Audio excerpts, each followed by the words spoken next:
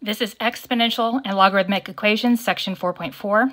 Finally, we're going to be taking everything we know about exponentials and logarithms, and we're going to be using them to solve equations.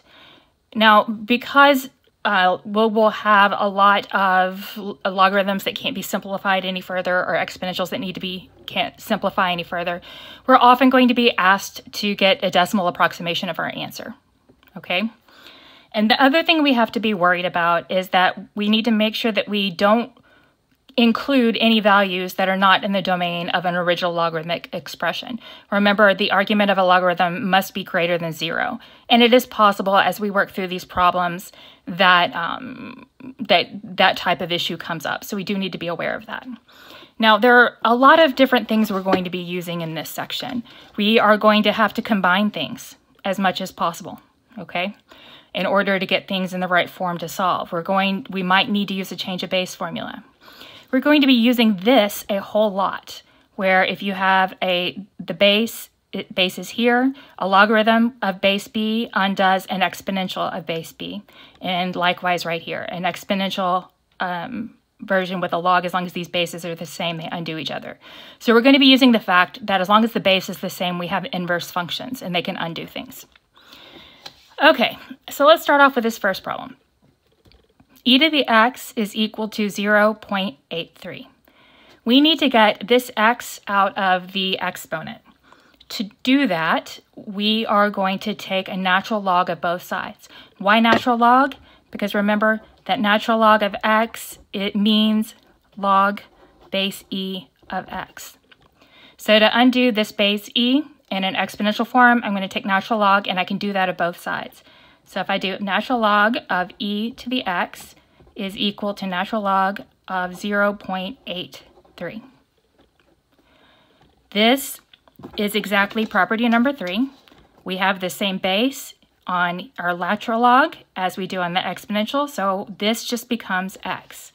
So I have x is equal to natural log of 0.83. Okay, so I have this, and I'm going to be, this is my exact answer. We are asked to find a decimal approximation. So x is approximately equal to, I go to my calculator, and I find natural log of 0.83, and that gives me negative 0.1. We're supposed to round to 2, so that's going to be negative 0.19. Okay. Now you could take this approximation and plug it in right here. You won't get exactly this because this is an approximation, but you should get something close. So let's see what that looks like. If I do e to the negative 0.19, let's see if I get something close to this. And I do, and it rounds to this. It should be reasonably close. Okay, you can also include your exact answer if you want to. So if I did e to the natural log of 0.83, so what I've done is I've plugged my exact answer in for this x right here. I will see that it is exactly the right answer. Okay, so you can check in 2 ways. Okay, so let's try this one. I have 4e to the 7x is equal to 10,273. Now I could go ahead and take natural log of both sides, but I really don't want to do that because it's not going to help with this 4. I want to get the e by itself, so I'm going to divide both sides by a 4. So I had e to the 7x is equal to, this is going to be an exact decimal, so I don't have a problem doing the complete arithmetic and writing this down. If it were not going to be an exact decimal, I would keep it in fraction form. You don't want to use an approximation until the very end. So you want to keep everything in your calculator as much as possible. So this is the same thing as 2,568.25. Okay, so now what I want to do is I want to get rid of this e. I want to get the 7x out of the exponent right here. And I do that by taking natural log of both sides. So if I take natural log of e to the 7x, that's going to equal natural log of 2,568.25. The natural log and the e undo each other. So I have 7x, my whole exponent, is equal to natural log of 2,568.25.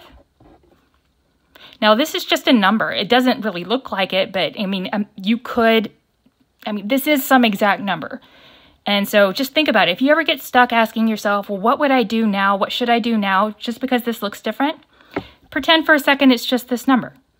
Ask yourself what you would do. You would divide both sides by 7. You wouldn't have an issue with that. That's exactly what we do here. Divide this by 7, divide this by 7. Okay, so your x value is exactly natural log of 2,568.25 divided by 7. And we want this estimated to 2 decimal places.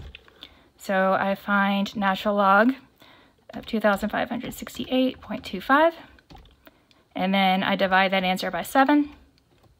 Except I didn't do that. And we get 1.12. That's going to be 1.12.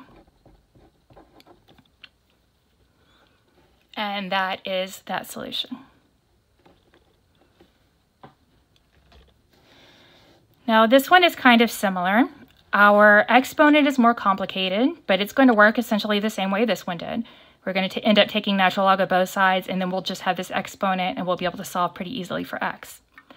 But just like up here, the first thing we want to do is to get our e value alone on one side. That way, when we take natural log of both sides, it doesn't add any extra logs in there that we have to deal with. So I am just going to add 7 to both sides, so that I have e to the 4x minus 5 alone. So that equals 11,250. Now this this exponential is alone with base e. So I'm going to take natural log of both sides.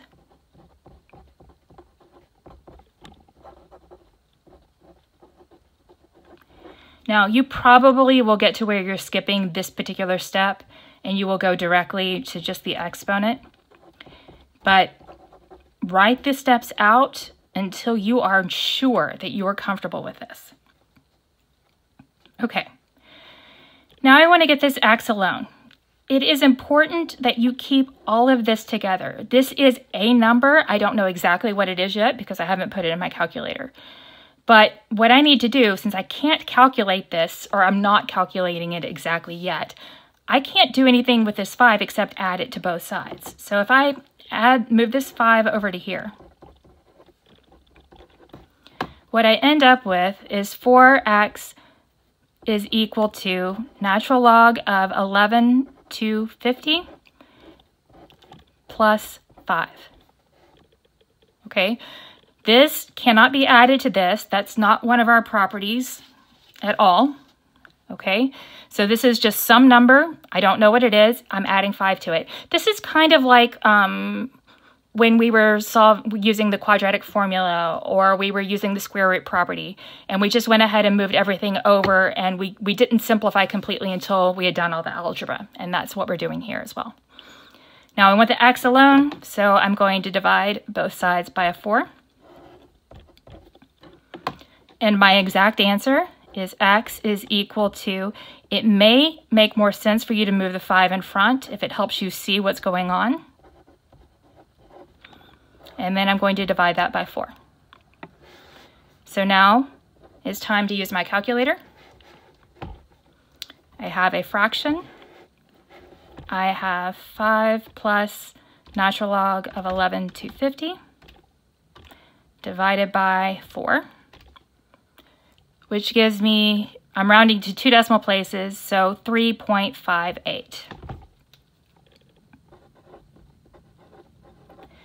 And that would be the solution to this equation. Now, none of these have started off with a logarithm in it. and I was never having a problem actually calculating the natural log that I needed to. So that means I wasn't really worried about rejecting values not in the domain of the original logarithmic expression, because we don't have an original logarithmic expression in these problems so far.